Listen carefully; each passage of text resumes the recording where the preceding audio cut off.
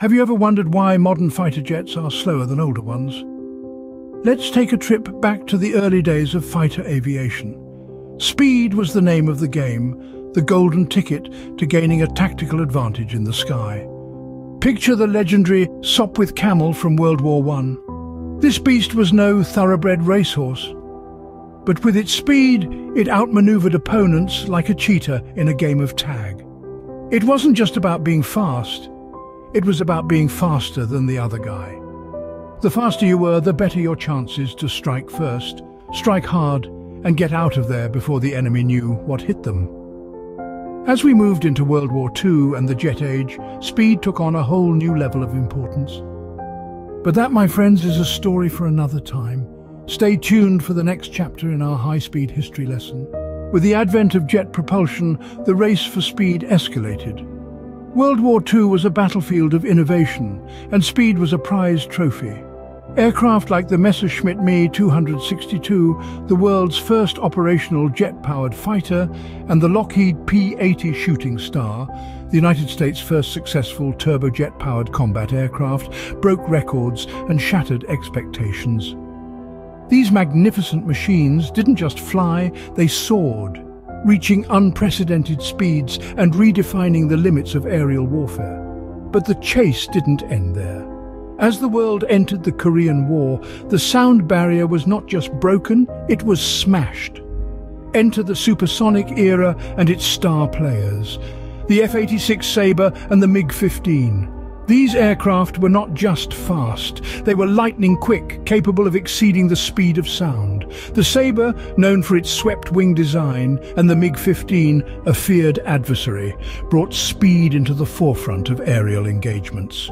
With their supersonic capabilities, they could close in on adversaries swiftly, changing the dynamics of air-to-air combat.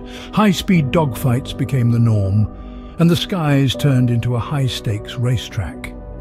But speed wasn't just about the thrill of the chase or the glory of being the fastest. In this era, speed was survival. The faster a jet could fly, the less time enemy radar had to detect and track it. The quicker it could close in on a target, the less time the adversary had to react. And if it got into a tight spot, speed was its best chance at a quick escape. As we moved into the Vietnam War, this reality became even more pronounced. Speed was not just about getting there first, but also about survival. But as we'll see in our next scene, the importance of speed began to shift as technology advanced and the age of missiles dawned.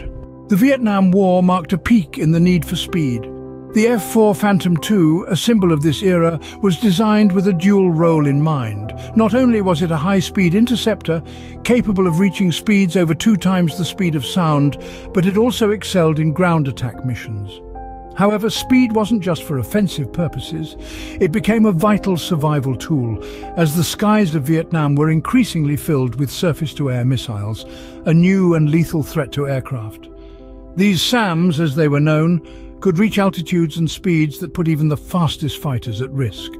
So in the high-stakes game of aerial warfare, speed was a vital card to play. The faster an aircraft could go, the less time enemy radar operators had to detect, track and launch their missiles. But even with this high-speed advantage, the chances of outrunning a missile in the missile age were slim. On the other hand, high-top speeds were not always beneficial in dogfights, as turning tighter was easier and more efficient at lower speeds. In addition, the use of afterburners to achieve these high speeds led to a decrease in fuel efficiency and a subsequent reduction in combat radius, which is the maximum distance an aircraft can fly for a mission and return to base without refueling. As the war in Vietnam raged, a new era was dawning. The age of the missile had arrived.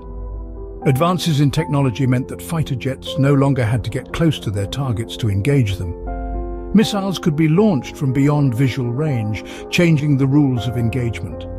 Now, a fighter didn't necessarily have to be faster than its adversary. It just had to be smart enough to get its missile within range first. This transition wasn't an easy one. It required a shift in tactics, training, and even the design of aircraft. Speed was still important, but other factors like maneuverability, stealth, and electronic warfare capabilities became increasingly crucial. Fighter jets were no longer just speed machines, they were now complex systems designed to outthink as well as outspeed their opponents. While raw speed remains crucial, the game changed. Today it's not just about how fast you can go, but also about how smart you can fight and understanding the real-world implications of fuel efficiency and combat radius.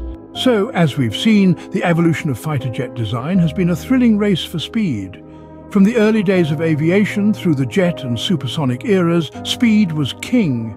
But with the advent of the missile age, the game changed. Today, it's not just about being the fastest in the sky, it's about balance, agility, and the smart use of advanced weaponry.